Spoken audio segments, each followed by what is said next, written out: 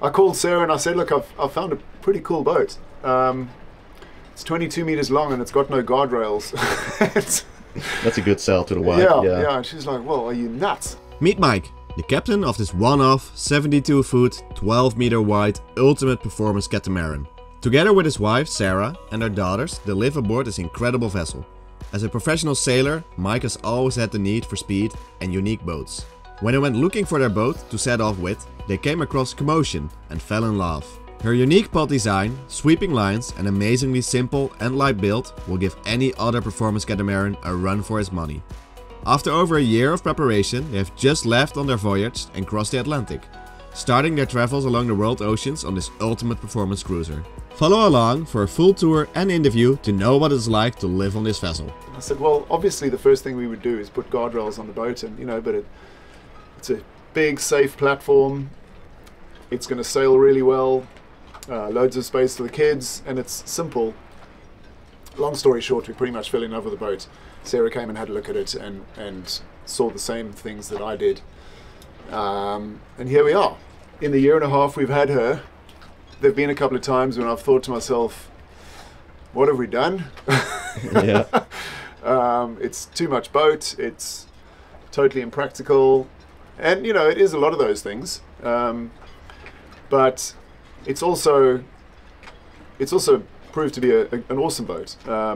She's all the things we expected, really. She sails really well. She's a big, stable platform. We were never looking for a boat to sit in marinas. Our plan is to get to the Pacific and go and dive and surf and hang out off the grid. And so yeah, we've spent a year and a half in the Med. And it's been okay, but I think it'll be better when we sort of let her stretch her legs a bit. I think we're dying to see the boat itself. So yeah, maybe we can start and walk to the front and see how much of a trampoline castle this is. Okay. Yeah. So she's a podcat. So there's no connection between the saloon area and the hull, so you have to go outside. A lot of people don't like that. I think that's why she wasn't snapped up sooner. But it's actually got upsides as well. Yeah. Of course, the one is you've got all this amazing visibility, and your sail handling is from a really nice, secure position right here. You can talk to the person at the helm here. You've just got amazing visibility of the whole sail plan. And of course it keeps the boat light, because all of this would normally be structure, and we've just got a couple of carbon beams and trampoline. Yep. So all up the boat weighs 15 tons, and that's as she is here, with fuel and water and a lot of kids' books. That's incredibly light for such a big footprint. Yeah, and she's not a super exotic construction. I mean, the hulls are Western cedar plank with glass and epoxy. The pod is foam core and glass and epoxy, and the only kind of exotic bits are the beams themselves, which are carbon.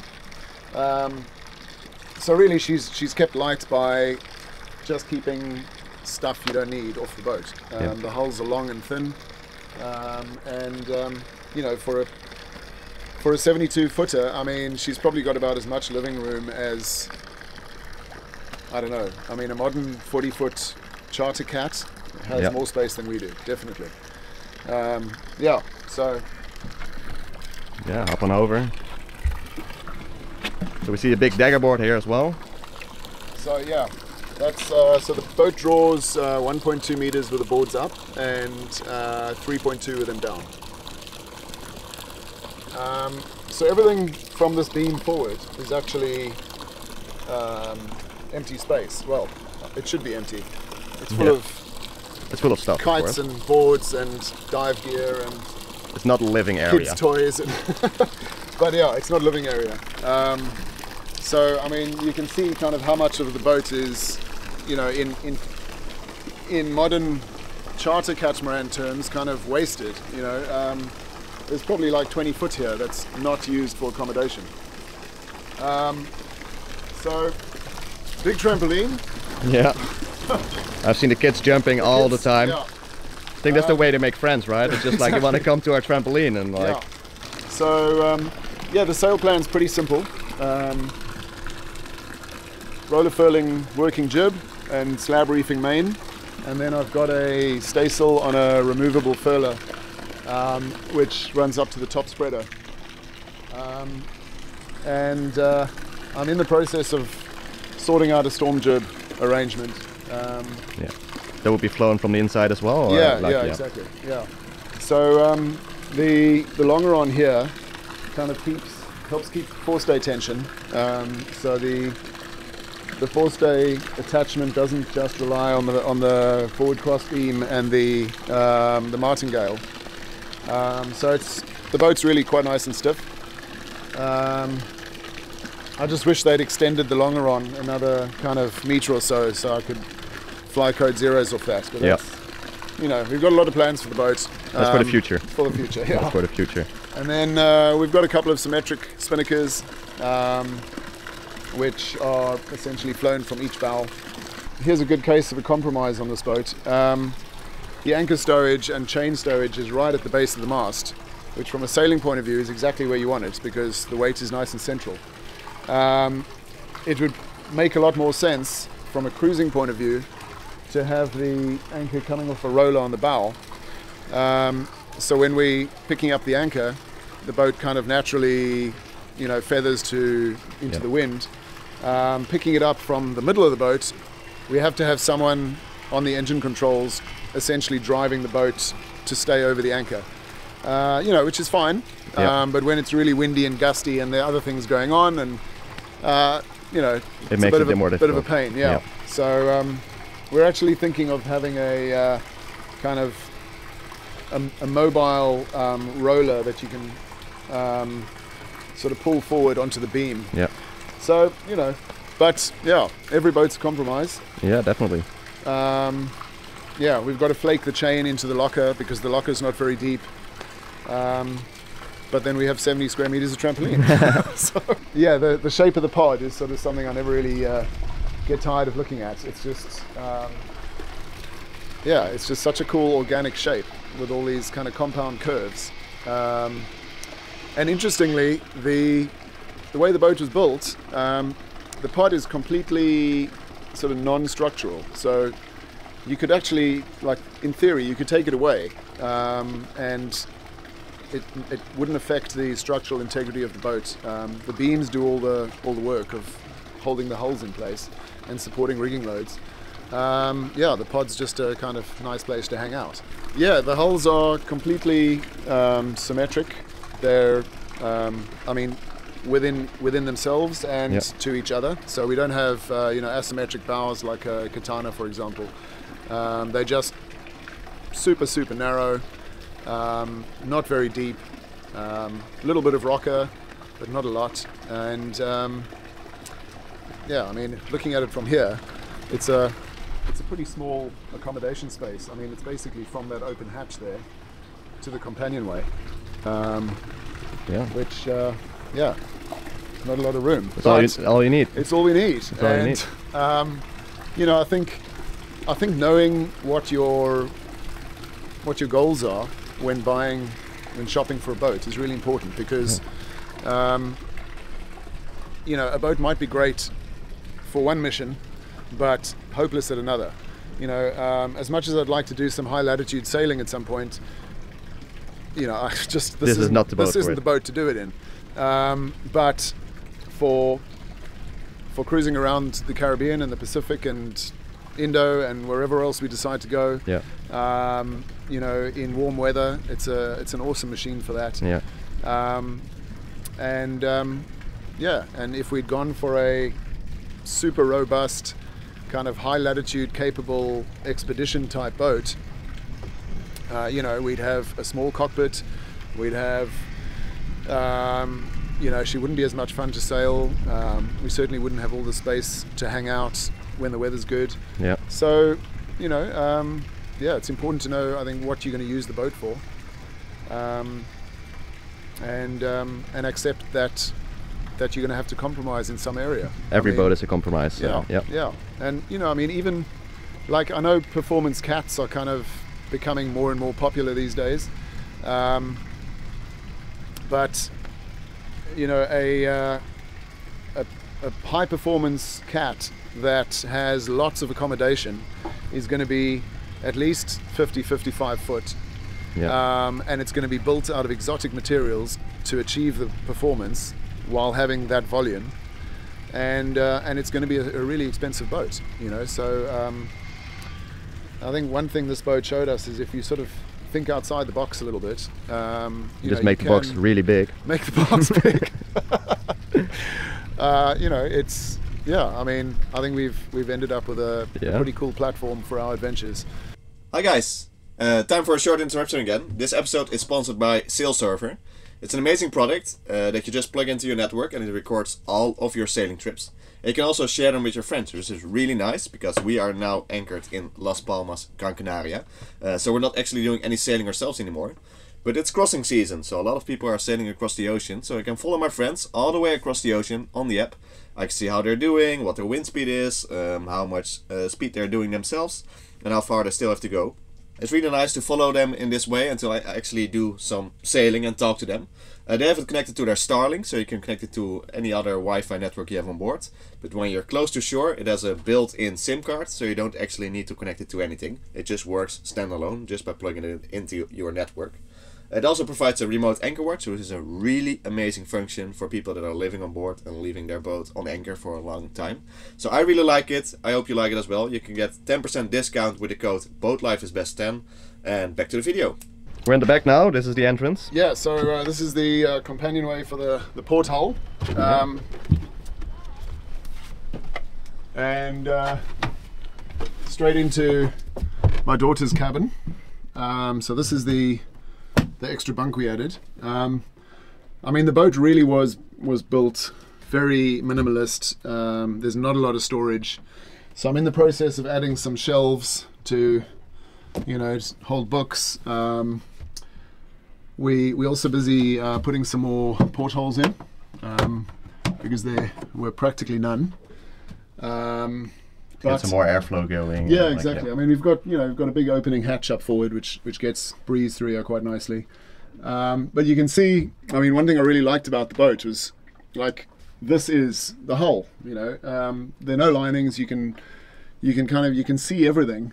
It's just been really nicely finished off. I think it's just clean and tidy, and what you see, as you said, what you see is what you get. Yeah. And there's loads of headroom too. I mean, there's, I don't know. Yeah, it's tall. 7.5 feet or something. So here's the heads compartment with a separate shower and a nice little view of the fish. It is, yeah. And here's the master suite. The master suite. In all its glory. Yeah. This is also like the widest part of the hull, or? It's actually narrowing a little bit already. The widest part is, I believe, about where you are. Around where the head is, yeah. Yeah, and in fact, this berth, the nice thing is it's a standard size. It's 2 meters by 140. Mm-hmm. So you know, you can buy a regular mattress and it fits right in. But it's actually 140 back here and like 138 up at the head. So the hulls are already beginning to taper a little bit. Yeah. And that is literally it. The other side is exactly the same. Well, with the exception that I've yet to build the upper bunk. Yeah. So it's a master suite, head, and a bunk bed. That's it. Yeah. We've got a watertight door on each side to the engine room, which again stretches off a long way. Well, that gets well in there, yeah. So, you know, that again is kind of wasted space, but it's not wasted space because really to sail well and to be comfortable at sea, multi-hulls really need to be light in the ends, and that's what they've achieved by having these empty spaces at each end. So one thing we really liked about the boat when we first got on board was the cockpit area, just because it's so wide, and it's safe for the kids to wander around because, you know, they're contained by the beams and the hulls and wherever they go. I'm in the process of recorking the deck, so excuse the state of that. yeah, so we've got a little sunshade that fits in over here, and at the moment it gets secured to the runners, but we're actually going to put some carbon tubes to support the ends. Yep. So it can stay up while we're sailing. And then underway, like I was saying earlier, you've just got great visibility and easy access to your sail controls. One area where you don't have good visibility is directly across to the opposite bow. So this is the pod. Again, there are a few jobs going on around here, so like always. Yes, like always. So again, the pod's got sort of different areas to hang out in, and actually these tables can swap around. So that can be the dining area. This can be a little chill out area. When we're underway doing overnight passages just as a family, this table drops down and that becomes a double bed, and the whole family basically we just live in the pod. So we're heading across the Atlantic in a week or so, and there's actually another family that's going to be joining us for the trip. So obviously we're not all going to be living in here, but the whole starboard hull is theirs, the port hull is ours, and this is obviously available for meals and communal cooking area. And that's what I find quite nice about the Podcat design, is that hull is totally private. If it's raining, you might get a little wet when you're running from there to here, but other than that, I don't really see it as that much of a disadvantage. Yep. And it's really quiet in here too, even underway. It's just it's kind of nice having these different areas that are separate from each other, and it works really well.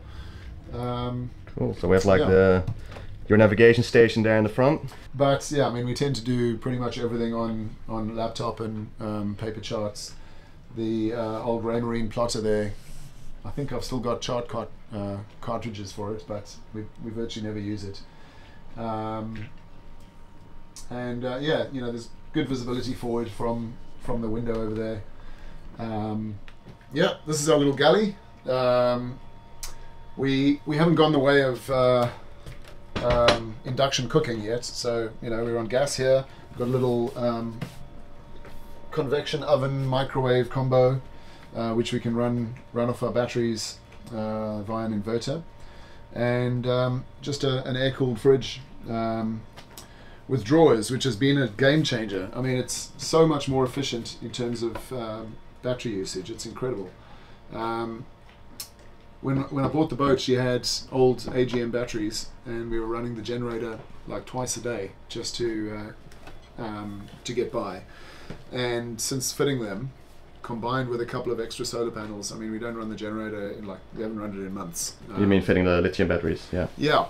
So the plans are to cross now to the Caribbean. Yeah, in a week or so we're going to head over, and definitely spend the winter there, and possibly next summer we'll head down to Grenada. Spend the hurricane season in the southern Caribbean, and then we'll see. I mean, the Pacific's the goal, but I'm not sure if we're gonna do that. Next summer or later. I don't know. We're not big planners. Yeah, so I think the question that everyone always has, like on a big performance catamaran, is like, how quick does it go? How does it sail? Sails really well. Top speed so far, just like a hair under 30 knots. Wow. That is in flat water offshore, blowing about 24, 25 knots. Like literally just, a couple of hundred meters off the beach, so really flat water.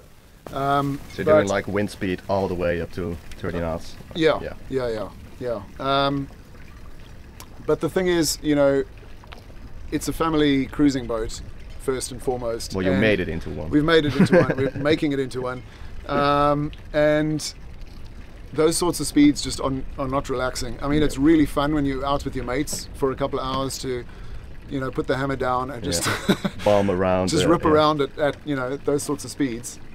But I mentioned that we wanted a boat that sailed well, but really the reason we want that is so that we can keep sailing in light wind, and that we can maintain like safe, relaxing, but fairly good average speeds with light loads. So you know, I mean, it's quite normal for us to just have no mainsail up at night.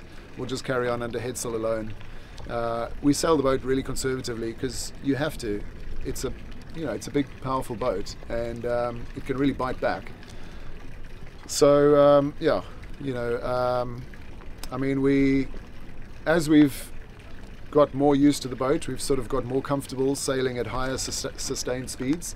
So in daylight with good viz, if the sea state's right, you know, like we came back from Sardinia at about 16 to 18 knots during the day. During the day, yeah. And it was great. I mean, the boat is like, she's on rails, you know, with, yeah. I mean, boat design can move on, and, you know, things come in and out of fashion, and, you know, we don't have reverse bows. We don't have, you know, it's like she's a fairly timeless boat, but you'll never get away from having the difference that having long, narrow hulls makes, and keeping the ends of the boat light. Yeah. So, you know, at sea she's really comfortable. She doesn't sort of pitch wildly, and yeah, you can just kind of you can make easy miles. Yeah. What are you expecting? Like 24-hour, like day mileage?